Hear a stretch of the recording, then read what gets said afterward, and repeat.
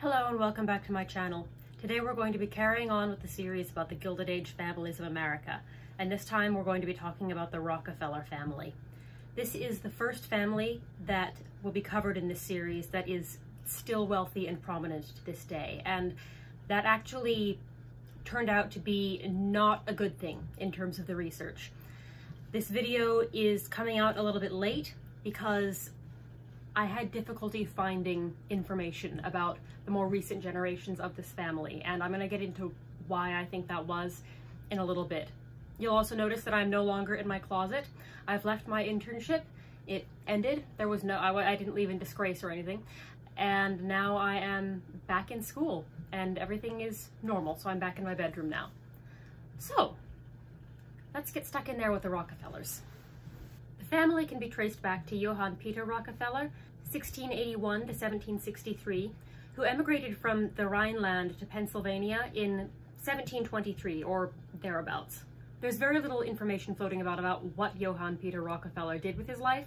I was able to find out that he bought a plantation in Somerville, New Jersey, but what was grown at that plantation and whether or not that plantation was run on slave labor, I cannot say. The Rockefellers did not seem to do anything of significance for approximately 100 years after they got to the United States, until William Avery Rockefeller, 1810 to 1906, also known as Devil Bill, came onto the scene. Devil Bill was a rather seedy individual, as is evidenced by his occupation section on Wikipedia, which lists him as a businessman, lumberman, herbalist, and snake oil salesman. When he was fleecing vulnerable people out of their money, he went under the alias of Dr. William Livingston. Devil Bill used his snake oil profits to invest in land and eventually became a banker of sorts, but like a really shady one. More shady than regular bankers are. If I have any bankers watching, no offense. So what he would do is loan money to farmers at an interest rate of around 12%. Now that's a little high for the time, but it's not outside the realm of normalcy and possibility. Where it became shady was that he would only loan money to farmers whom he thought would not be able to pay back the loans. This would allow him to foreclose upon their land. Devil Bill married his first wife, Eliza, in 1837. They had 5 children: Lucy, John D., William A. Jr., and Frank. Frank had a twin sister, Frances, who died at the age of 2. Devil Bill kept true to his character as being not a very good person when he said, and I quote, "I cheat my boys every chance I get. I want to make 'em sharp." Devil Bill also fathered 2 bastard children by his housekeeper, Nancy Brown. Their names were Clorinda and Cordelia, and they were born in 1838 and 1840, respectively. Their dates of birth are unknown. It is said that Devil Bill was in love with Nancy Brown, but he didn't marry her because he was poor. His wife, Eliza, came with a $500 dowry, so he married her instead. What a gentleman. Devil Bill abandoned his family when his 3 eldest children were still teenagers, but he remained legally married to Eliza until her death. In 1856, under his false name of William Livingston, Devil Bill bigamously married a woman named Margaret Allen. Fortunately, the 2 did not have any children to complicate the matter further. And if you're wondering why Devil Bill abandoned his family, it wasn't just run-of-the-mill sleaziness. No, in 1849, Devil Bill was convicted of raping one Anne Vanderbeek at gunpoint. Or, as the court said, he did violently and against her will, feloniously did ravish and carnally know her. Devil Bill was released on a bail of $1,175, which was paid by his father-in-law. As soon as he was out of jail, he promptly skipped town. His father-in-law sued him to recover his money, but at this point, he couldn't be found. Not even his wife knew where he was at this point. You know, his real wife, his first wife, Eliza. He died on May 11th, 1906. John D. Rockefeller never publicly acknowledged his father's bigamy. Neither did he pay for his father's gravestone. The cost for the stone was taken out of the inheritance of Devil Bill's second bigamous wife. For the purposes of this video, Devil Bill's sons are his only important children. We will cover each of them, beginning with Frank, the youngest. He joined the 7th Ohio Infantry in 1861 when he was just 16 years old. After the Civil War, he held various jobs around Cleveland, and eventually became involved in Standard Oil, the company that his brothers had founded. He remained involved in Standard Oil until 1898 when he had a falling out with his brothers. I have not been able to determine the exact cause of this falling out, but it does appear to have been business related. That being said, there were probably a lot of deep-seated childhood jealousies and wounds that were coming to the surface as well. Frank Rockefeller moved to Kansas, where he lost around $750,000 on bad investments, although he eventually found stability when he invested in the Buckeye Steel Castings Company. He never spoke with his brothers again. 1 year before he died, his brother William attempted to reconcile with him, but Frank Rockefeller said, quote, "There's not the slightest possibility of a reconciliation." He died in 1917. I've not been able to find an estimation of his net worth, and although he was wealthy, he was almost certainly not as wealthy as his brother John. He married Helen Elizabeth Schofield in 1870. They had 5 children: Alice Maud, Anna Beatrice, William Schofield, Helen Effie, and Myra. It appears that Alice Maud never married. Anna Beatrice married a man named William Nash in 1909. They had 1 daughter named Helen E. Nash. The only information I've been able to find out about her is that her married name was Ingram. Helen Effie Rockefeller married a man named William Scott Bowler. They had 1 child named Franklin Rockefeller Bowler. He married twice, but does not appear to have had any children. The other children of Frank and Helen Rockefeller died too young to be married. On to John D. Rockefeller. He was born in 1839 and is widely considered to have been the wealthiest person to have ever lived on Earth, although not necessarily in terms of money, which I know is confusing, so allow me to explain. At the time of his death in 1937, John D. Rockefeller was worth around $1.4 billion. Adjusted for inflation, that's around $30 billion today. Currently, Elon Musk is the world's richest person, with an estimated net worth of around $234 billion. Now, obviously, that is a lot larger than John D. Rockefeller's net worth, even adjusted for inflation. But one must take into account the United States GDP. At the time of his death, John D. Rockefeller's net worth accounted for 1.5% of the United States GDP. Today, 1.5% of the United States GDP is approximately $350 billion. That's roughly $115 billion less money than Elon Musk has. So therefore, when you think of it in terms of percentage of GDP, John D. Rockefeller was the wealthiest man to have ever lived. John D. Rockefeller involved himself in various money-making pursuits from the age of 15, but it wasn't until he founded Standard Oil in 1870 that he started to become truly, insanely, filthy rich. Not long after he'd founded it, Rockefeller had expanded Standard Oil to be the most profitable oil refinery in all of Ohio. To give you an example of how sudden and extreme this takeover was, in a 4-month period in 1872, Standard Oil absorbed 22 of its 26 Cleveland-based competitors. This was later called the Cleveland Massacre. This growth would be exponential. By the end of the 1870s, Standard Oil was refining 90% of the oil in the United States. Needless to say, by this point, Rockefeller had already become a millionaire. One of the tricks that Standard Oil used in its quest for world domination was that of selling its products at or below cost. The company was big enough that it could absorb the loss, at least for a limited amount of time. Its smaller competitors wouldn't be able to, so they were priced out of the market. Once Standard Oil had a monopoly, they could raise the prices as much as they wanted. This monopoly was not viewed with kindness at the time. In 1880, the magazine The New York World observed that, quote, "Standard Oil is the most cruel, impudent, pitiless, and grasping monopoly that ever fastened upon a country." Rockefeller responded to this article by saying, "In a business so large as ours, some things are likely to be done of which we cannot approve. We correct them as soon as they come to our knowledge," which seems, in my opinion, to rather miss the point. In 1879, Rockefeller was actually indicted by the Commonwealth of Pennsylvania for monopoly. This was illegal. And this indictment prompted many similar court cases throughout the 1880s. These court cases seemed to weigh very heavily on Rockefeller, who commented later, and I quote, "All the fortune that I have made has not served to compensate me for the anxiety of that period." My heart absolutely bleeds for him. By the 1890s, Standard Oil's star had begun to wane just a little bit. Although roughly 85% of the world's oil was coming from the United States at that time, and although Rockefeller was refining 90% of that oil that came from the United States, oil fields in Europe and Asia were starting to pose some more serious competition. Additionally, by the 1890s, electricity was starting to become a major competitor to kerosene. In fact, it was even starting to supersede it. That meant that one of Standard Oil's biggest and most profitable products was beginning to fade into obsolescence. To compensate for this slight wane in profits, Rockefeller expanded his business into the refinement and transportation of iron ore. This put him into direct competition with Andrew Carnegie, who has been the subject of his own video on this channel. I'll link it in the cards. Also, at this point in time, Rockefeller took public transportation to work every day.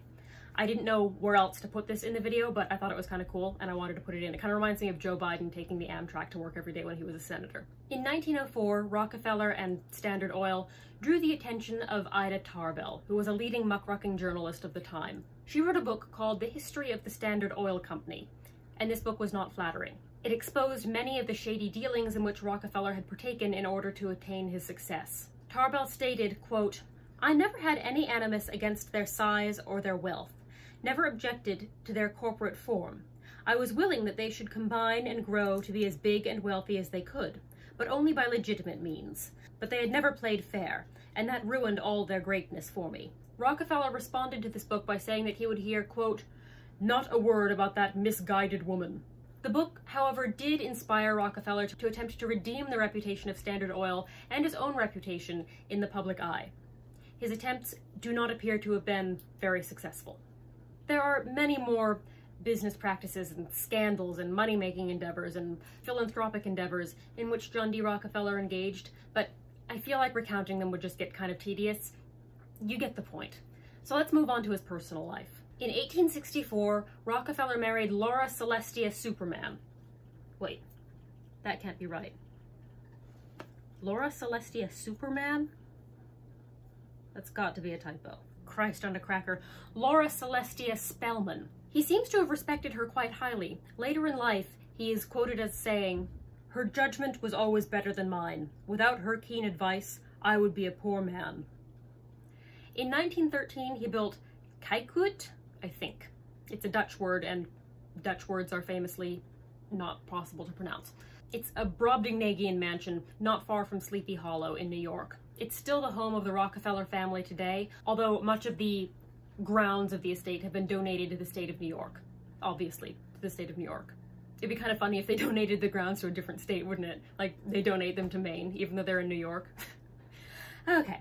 Mr. and Mrs. John D. Rockefeller had 5 children. For the purposes of this video, the only one who matters is his one and only son, John D. Rockefeller Jr., a very creative name, I know, so we're going to ignore all of the other 5. John D. Rockefeller Jr., and we're just going to call him Jr. in this video, was born in 1874, and he died in 1960. He joined his father's business in 1897.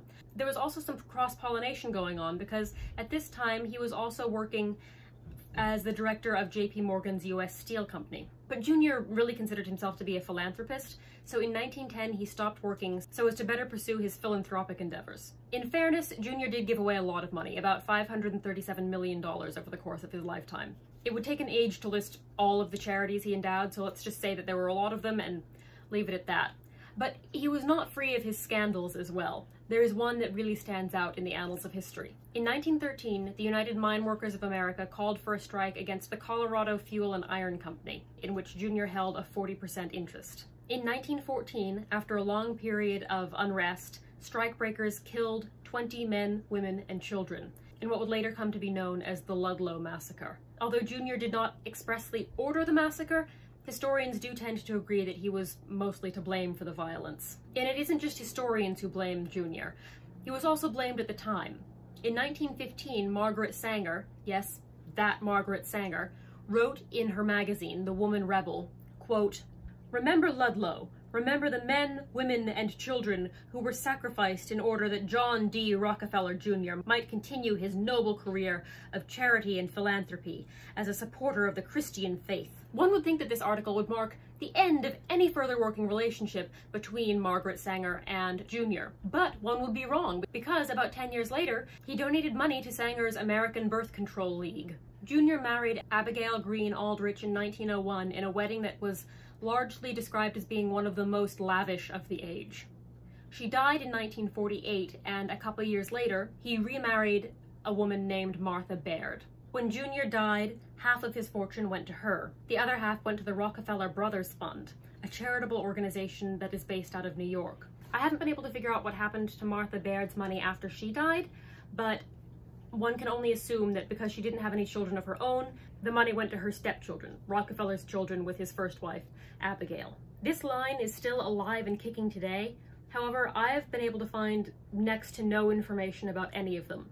Under my JP Morgan video, I had some people commenting that rich people can pay money to essentially have their names and details scrubbed from the internet, and perhaps that's what happened here, because it's shocking how little information I can find about this branch of the family. But I do know that they're still around and they are still ridiculously wealthy. If you do have any specific information, please leave it commented down below, because my naturally curious nature is taking over and I do want to know more about them. Just watch, somebody's going to comment, actually there's a very, very famous and well-known article that exactly specifies everything you wanted to know. I'm not saying I'm infallible, I just wasn't able to find anything. John D. Rockefeller had another brother. Unfortunately, the life of William Rockefeller Jr. is not nearly so well documented as that of his brother John D. I have not been able to find an estimation of his net worth, however we do know that he was rolling in it due to the fact that this was his house. In 1864 he married Elmira Geraldine Goodsell, and the couple had 6 children, about whom I was able to find only the most bare-bones information. About their children, I was able to find even less information. The bones were very, very bare by that point. Either this branch of the family is just not very interesting, or the internet has been scrubbed of the juicy details. In 2020, Forbes estimated that the Rockefeller family collectively has a net worth of around $8.4 billion. So while they're not nearly as wealthy as their 19th century forebears, they are still absolutely insanely absurdly wealthy. This is the first family I've covered in this series that is still wealthy today, and I think that's why I've been having so much trouble finding information about them. Now, again, if you have any more information about the Rockefellers today and sort of like since 1950, I would really appreciate it. And again, I know that there's gonna be somebody who's gonna come along and say, there's this article, it says everything you need to know, and I found it in like 30 seconds of searching. Such is the way of the world. So I'm sorry that this video doesn't have an incredibly satisfying conclusion. This series is about figuring out what the robber baron families are doing today, and we didn't really get much information about what the Rockefellers are doing today other than they're still rich. This video was a little bit late because I was trying to find information about them. I was dragging the research process out, trying to find some satisfying conclusions, but I just couldn't. So, my apologies. A huge, huge thank you to Mary Royal, Sandra White, Emily Donnelly, V. Birchwood, Neves Kabara, Kiara Kraft, Amanda Martin, Heather C., Mary Mead, and Chelsea Ross for sponsoring this channel on Patreon. If you would also like to sponsor this channel on Patreon, there will be a link down below. Please do not feel pressured. No hard feelings if you can't. I get it. Money's tight. However, there will be hard feelings if you don't follow me on Instagram, which will also be linked below because that's free. I'm also going to leave my email down below in case you need to get in touch with me for any reason. Please like, comment, and subscribe, and share this video, and stick around until next time. I'm sorry, stick around until next time. I've got an exciting video planned for mid-September. Bye-bye.